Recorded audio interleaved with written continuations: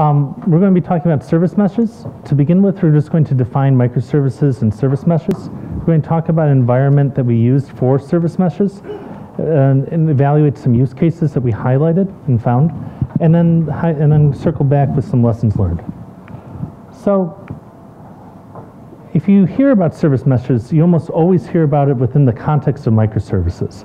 That if you have a lot of microservices, you're going to need a service mesh. But could it be that you could use a service mesh without having a lot of microservices? I would argue that you probably could. But let's first look at what our understanding of microservices are. Microservices are sometimes a little bit loosely defined or ambiguously defined. But generally speaking, we accept that a microservice will communicate with another service over the network. It will usually speak HTTP, but it doesn't always have to. Usually, microservices are independently deployable. So if you have a suite of if you have an application that consists of a suite of microservices, each one of those microservices may be versioned and deployed independently of each other. Usually they're organized around capabilities, like maybe one microservice handles logging, maybe another one talks to Facebook, maybe another one handles financial transactions, et cetera, et cetera. And because of this, because they're independently deployed, they usually can be written in the language that the development team prefers to write that specific component in. So a microservice could be written inside of in C in one instance, and JavaScript or Node.js in another, and Java in yet another. And they can all work together because they're all going to speak HTTP to each other. And generally speaking, because it's called a microservice, we think of them as very small. But in the larger context, inside of like an enterprise environment, almost any service looks micro in size because you're going to have many applications and many services. So you could argue that microservices are very similar to services, but we generally think of microservices as slightly different. A microservice, in order to stay very small, usually doesn't incorporate a lot of, how do you say, boring things, like handling authentication, maybe handling security, maybe handling rate limiting, because they are focused on just the business logic. And microservices will often have to talk to other services. So if you think of a monolithic service, it tends to try to solve everything, whereas microservices are designed with the idea that it will talk to other services. So if you're not going to be writing things like TLS, if you're not going to be writing things like rate limiting, if you're not going to be writing things like authentication, you're going to want to defer that to something else. And that's where a service mesh comes in. The service mesh usually will be providing a lot of these boring things that allow you to keep the microservice to be very small. But if you could imagine that if a service mesh can offer that same sort of services for a microservice, it might be able to offer that for a legacy service as well. So what is the service mesh? Good news. If you type it inside of Google, you'll get 343 million results. That sounds really promising, right? But if you look it up inside of Wikipedia, there's exactly 2 sentences that describe what a service mesh is. So the likelihood that you and I come up with the same idea of what a service mesh is very unlikely because it's not well defined. So what's my take on a service mesh? I'm glad you asked. Service meshes are principally concerned with helping people or other services consume a working service. So a service mesh could be used by us inside of a web browser, or a service mesh might be helping a microservice or another service connect to another service. That's what a service mesh is principally concerned with. A service mesh is not about how to run a service. That's what an infrastructure provider will do. Whether or not that infrastructure provider is a container orchestrator like Kubernetes, or it's something inside of VMware, or inside of OpenStack, or what have you. Now, can a service mesh help and work with the infrastructure provider? Sure. You could imagine that an infrastructure provider can do scaling of a service based on like how much memory is being used and how much CPU is being used. Those are easy to understand. But a service mesh may also be able to help you understand that, hey, we suddenly have a rise of 500 errors in that service. And that while the memory and CPU may not actually be that hot, it actually may need to scale up. And so the metrics that service mesh can provide may provide useful information to an infrastructure provider to make scaling decisions. So don't look at service meshes as replacing an infrastructure provider, but rather working with an infrastructure provider. That being said, I've given you a lot about what they are and what they're not, but let's get a little bit more specific. As far as like network connectivity services, you can think of service meshes as providing things like rate limiting, providing things like load balancing, can provide layer 7 routing decisions. When I say layer 7 routing decisions, I'm pretty much talking about HTTP. So it can look at headers, it can look at the query strings, it can look at the path, the URL, and it can mutate that and make decisions based on that. It can also provide service-to-service identity, so that if a service is if service C is being talked to by service B, service C can know that's service B and not service A. And especially in the context of, say, microservices, where you may have many services talking to other services, who in turn talk to other services. It may be very hard for that downstream service to know that it was me, Mike, talking that originated that request. So a service mesh will often provide the original requester or principal support, so that not only do we know that it's service C talking to service D, but it was Mike that originated that request. That may be helpful. It usually can also integrate with existing identity providers. Short but sweet, if you're able to generate a JSON web token or a JWT, most service meshes can work with that and authenticate and challenge against that. They can parse it for the service on the service's behalf. A service mesh will also provide security controls. It can make it so that the public section of a website is accessible by anybody, but the administrative paths of a URL are only accessible by perhaps IP addresses from the corporate network or people who have a specific JWT or what have you. It can provide information about control about ingress and egress. It can identify that this traffic originated from the corporate intranet versus the public internet. And it handle traffic that's destined for the corporate intranet back out, or traffic that's going to be that's going out to the public internet. Also, service meshes tend to provide the yucky stuff like TLS on every level, whether or not that's TLS for a certificate that you see inside of your web browser, or if it's TLS that's going to encrypt traffic transparently from one service to another, so that while the two services think they're talking plain text, if you were to run TCP dump over the network, they're actually encrypted, which can actually provide a higher level of protection for the environment, because if somebody's able to packet sniff for whatever reason, they're not able to understand what's going on. Service meshes also try to normalize the network. While we do have things like service discovery inside of Kubernetes, service meshes also provide service discovery as well, and that can help like bare metal machines and VMs be a part of a common network, just like within Kubernetes. Service meshes also tend to be able to span multiple data centers. They can span multiple clusters, and generally speaking, they can support a hybrid environment. So your environment may involve some containers being run on a machine, maybe just processes running on a bare metal environment, maybe some VMs, and also maybe a Kubernetes cluster. All those can be joined into one common service mesh. Service meshes also provide observation services, the ability to get logs, regardless of where the logs are being generated from. They provide abilities to do distributed tracing. This often is very useful in, say, the microservice environment. Much like the principal requester identification that's useful, you may want to know, hey, I put in this request, and 3 services in, something dies. I want to see what's going on. And so distributed tracing is very useful. You can get usage metrics. We mentioned earlier that the infrastructure provider may be able to see that there's an increase in 500s and other things that's going to be provided by the service mesh. And if you're very advanced and you know about chaos engineering, service meshes can help with chaos engineering.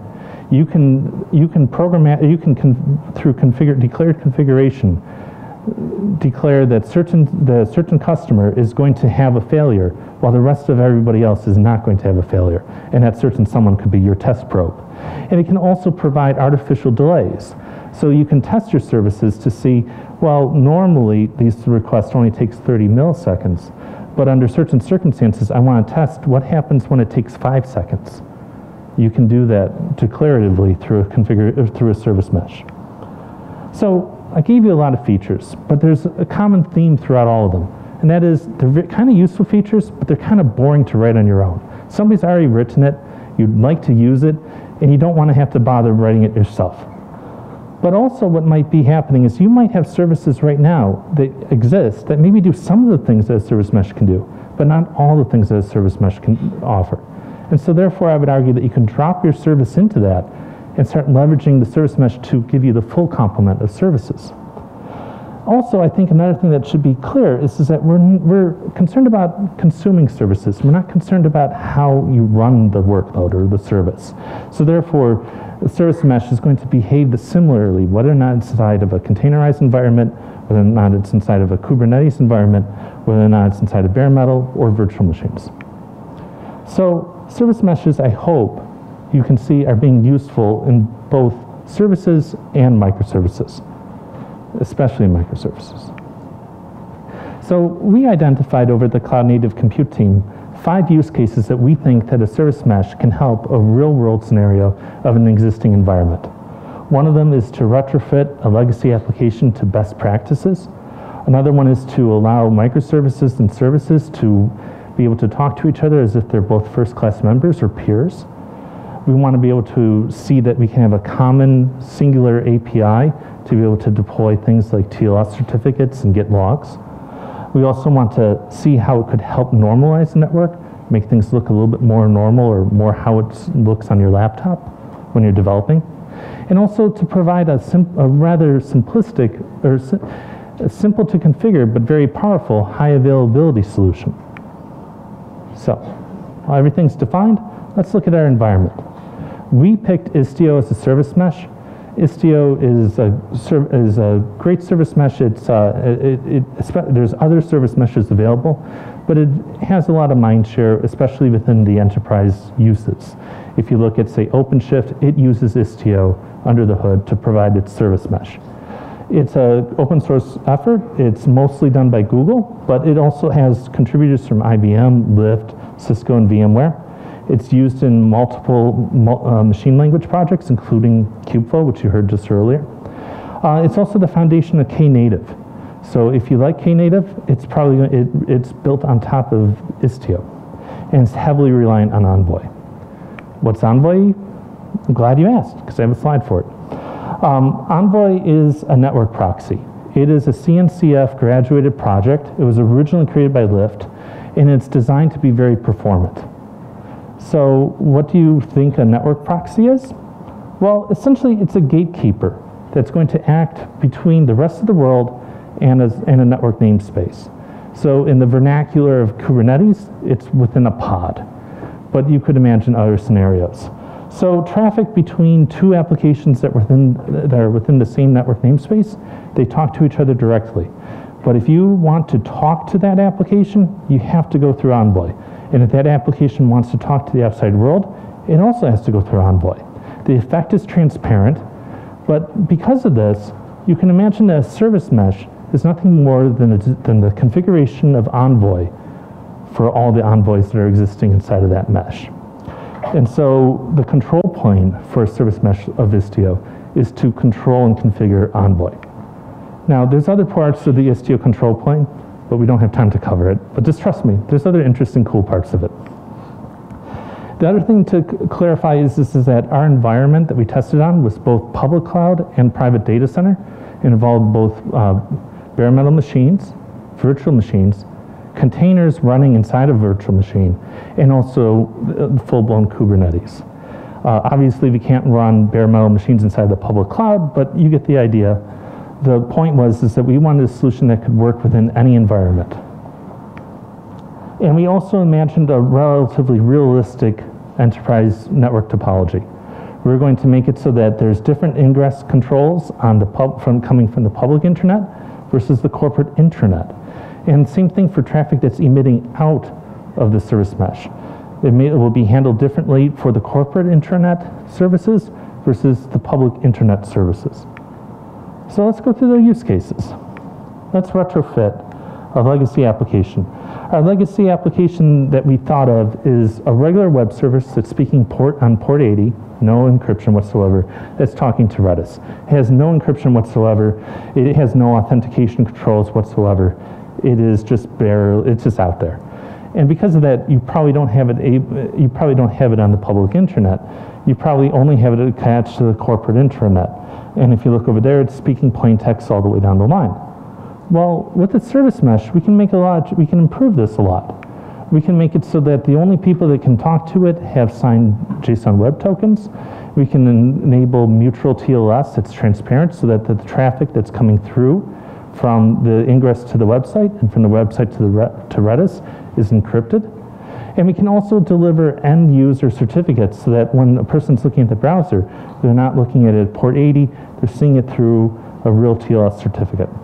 You can do that with the service mesh, and that can help retrofit a legacy application to look more modern, or at least more secure. Use case 2, allow services and microservices to exist together as first-class members. The idea here is that we have a modern web service running inside of Kubernetes, and we have a legacy web service that's running on a bare metal machine. Maybe it's 5 or 10 years old. You forgot how to even build the service anymore, but it's running and you like it. And we also have a MySQL service that's being run within the Kubernetes environment as well. Say you modernize Kubernetes. It's going to look something like this, where you have the Kubernetes cluster and the bare metal machine. And you're going to probably have hard-coded IPs, and of course everything's going to be plain text. And because Kubernetes has weird ways of exposing services external to the cluster through things like node ports, while MySQL speaks at 3306 normally, you're probably going to have a weird port like 20939 because that's been assigned to it. This is kind of clunky and it looks ugly. So with the service mesh, what we can do is we can leverage service discovery. So we can make it look nice. We can have it say web service, and we can also have it just say database. Because of the service mesh is going to encapsulate both the Kubernetes cluster and the bare metal machine, we can actually expose out port 3306. So again, it looks natural. And as has been a theme in the previous example, we can also have encryption all along the way. So therefore, while MySQL does have TLS encryption, it can be a pain to configure. Here, the service mesh administrator can enable that encryption for you. So you can speak normally, plain text, easy to debug, but under the hood, it actually is encrypted. So use case 3, allow a single vector for security and operations management. So as you can imagine, if you have many services probably have many different ways to deliver TLS certificates. If you have, say, a Tomcat instance, if you have an Apache instance, if you have maybe a Go application that has certificates built in, this can be very hard for an operations team to be able to update and maintain that. And each one of those probably have their own way of logging and getting logs. Especially, like you may have Kubernetes, which provides the ability to get logs out, but what about the bare metal machines? What about the virtual machines? And the firewall rules can be very difficult. There's usually one way to do firewall rules on bare metal or virtual machines, and it's a completely different world within Kubernetes, especially because Kubernetes has all these different nodes, and the services can land on any one of those nodes. And so therefore, you tend to become very permissive with your firewall rules. But if you leverage something like Istio service mesh, you can do all this through the control plane. You can deliver TLS certificates. You can employ the ability to receive the logs, and you can also fetch. You can also articulate the firewall rules service mesh wide. So, use case 4, help normalize the network. What do we mean by that? Well, what we're thinking is, say you have a service, and it needs to be able to talk to the Facebook API and the Twitter API. Now, normally within an air-gapped environment, you're going to have to assign special IP addresses and special ports because you're probably going to send that through through a security appliance. And you also probably want to ensure that only that one service, especially inside of something like a Kubernetes cluster, which could be running multiple services, only that one service is actually being able to use that whitelisted traffic to Facebook and Twitter. So you could imagine that it looks something like this, where you have these, again, weird IP addresses and weird ports. They're talking TCP, they're talking HTTP, not HTTPS. Or if they are talking HTTPS, it's going to be with a self-signed certificate, and that's sometimes problematic. Well, with a service mesh, what we can actually do is we can actually put the TLS certificate on the egress gateway so that we can compile the application to trust our common certificate authority that the enterprise has, and it will actually think that it's talking to api.facebook.com. We can add api.facebook.com and api.twitter.com into the service catalog, or service registry, so that way, even though we're not going to directly talk to the real Facebook or the real Twitter, we are able to create this rule that sends the traffic to the security appliance. And because we can have firewall rules that are attributed to specific services, we can deploy an unauthorized web service within the same environment that an authorized web service is, and feel safe to know that the unauthorized web service will not be able to also talk to Facebook or Twitter. This can be very powerful. And also from all this, your environment in the data center is going to resemble your environment, say, in a public cloud or inside of on your laptop, because it looks natural. So a simpler high availability solution. So you can imagine that a first web service that we create is being accessed by an end user.